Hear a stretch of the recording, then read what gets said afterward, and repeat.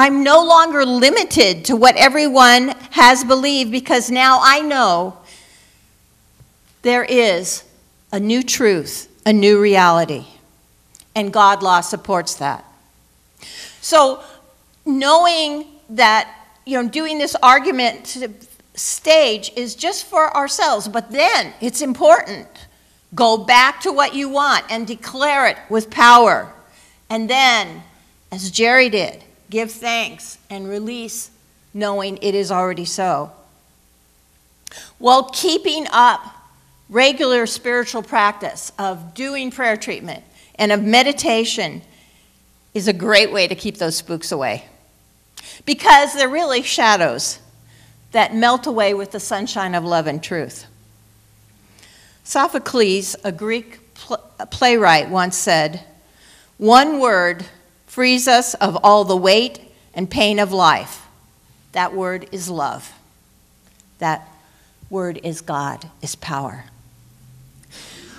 I always think of the story of Jesus when he was told that Lazarus had died. And he went to the tomb, and he was confronted with fear. The fear of death. The fear of Lazarus' relatives. And they even told him, "Don't roll away the stone."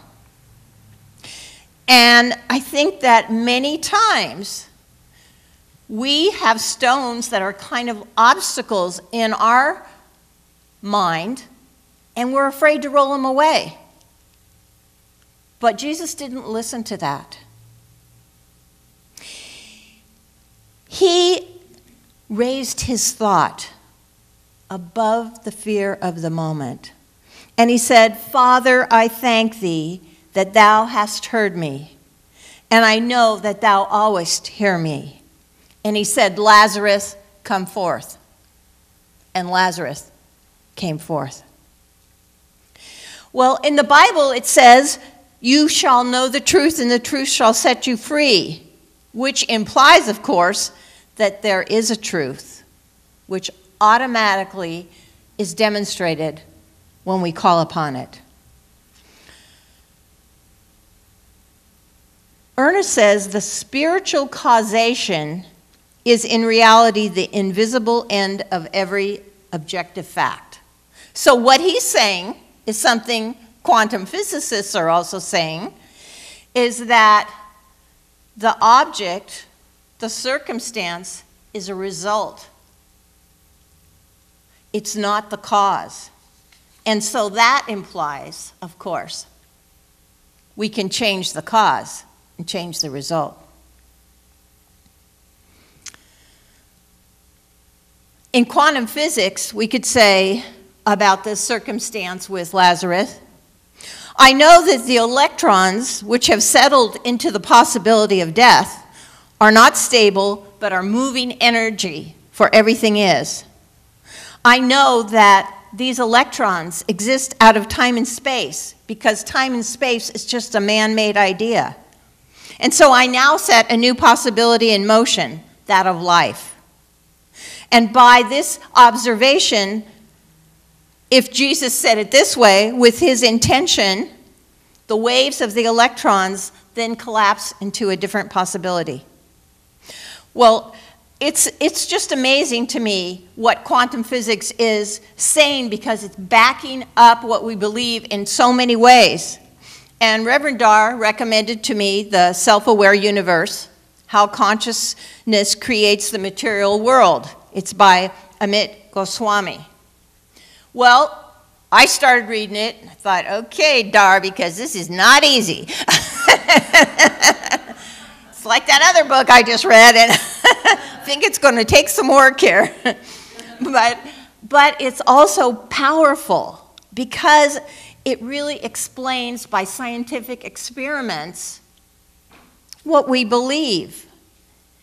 It explains that there are infinite possibilities, and that things that appear set in cement, that appear unchangeable, are not, that everything is changeable. So the way I understand the quantum physics is that the basic elements of life, the electrons, are composed of what they call probability waves, fuzzy possibilities with no boundaries, outside of time and space, and that our observation, our consciousness, our intention collapses these waves into particles in a particular position. So that's what the quantum physicists say, that it takes our observation to take this sort of fuzzy thing with all the possibilities to put it into a particle state. Well, it can always be changed. Dr. Goswami says, if initial conditions do not forever determine an object's motion, if instead, every time we observe them, there's a new beginning, then the world is creative at the base level. That's a very, very powerful statement. In my words, I would say that everything is changeable, and there are no unchangeable preset conditions, and we can change things by observing them with intention, with the intention of a desired outcome. Intention is the directed and purposeful thoughts and feelings about something. Wow, you mean things that look like they cannot possibly be changed and that rational thinking says they can't, can really be changed? Yes. So, what if you have an incurable disease? That's what you've been told. If initial conditions do not forever determine an object's motion, those ever-moving electrons can take what looks like an impossible disease and change it back into health. Well, you might say, hey, too late for me. You know, I've had all the diagnoses from the doctors, I've done all the things, and it's hard to believe. Yes, it is hard to believe, but it's true. And I've told you about the one personal experience I had with that, where my friend Dr. Jack Holland, when he was 35, had cancer, and it spread all over his body. He was down to 93 pounds, and he's 6'4".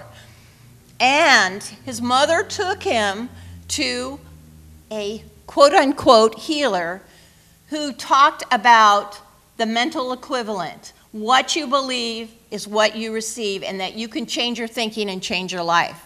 And they gave him the little booklet by Emmett Fox, The Mental Equivalent. Well, he didn't want to read it because he didn't believe in that nonsense. He was a very left-brain scientific kind of guy, right? And his mother's like, read it, what do you have to lose? You know, so he read it, and he got excited about it.